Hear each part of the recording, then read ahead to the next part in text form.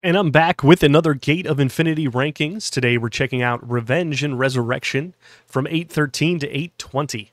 Now keep in mind, this is the last Gate of Infinity rankings we're going to be seeing coming from the Hyperboost server, as Gate of Infinity will be closed by the time they end the Hyperboost. As always, I'll be taking a look at the top 10 time trials for all weapon combinations.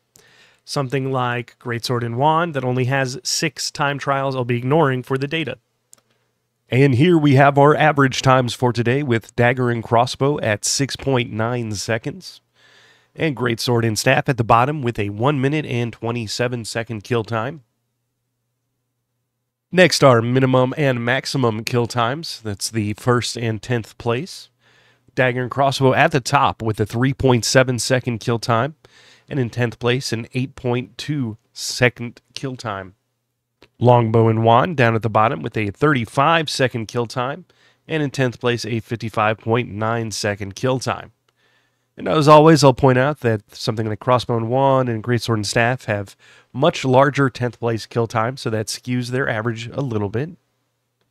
And for average week-by-week changes, I've got all of the rankings so far up on this same chart. This chart can be a little difficult to read, so I'm going to go ahead and drill down into the top 10.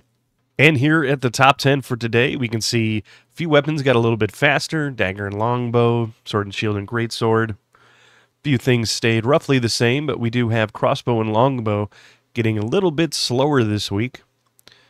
And even Dagger and Crossbow getting slower, but still significantly faster than the rest of the weapons.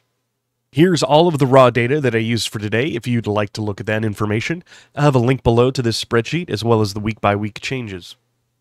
This has been Dead Man Fred, and if you're as passionate about gaming as I am, please like and subscribe to my channel for further guides and adventures.